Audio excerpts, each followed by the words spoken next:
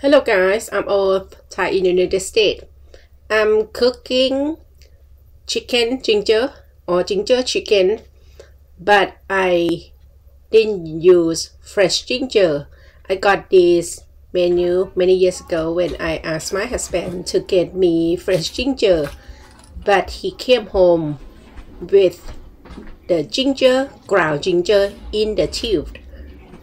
I was complaining him, and then later on I like it because the ginger in the tube less spicy, doesn't need to use fresh ginger anymore.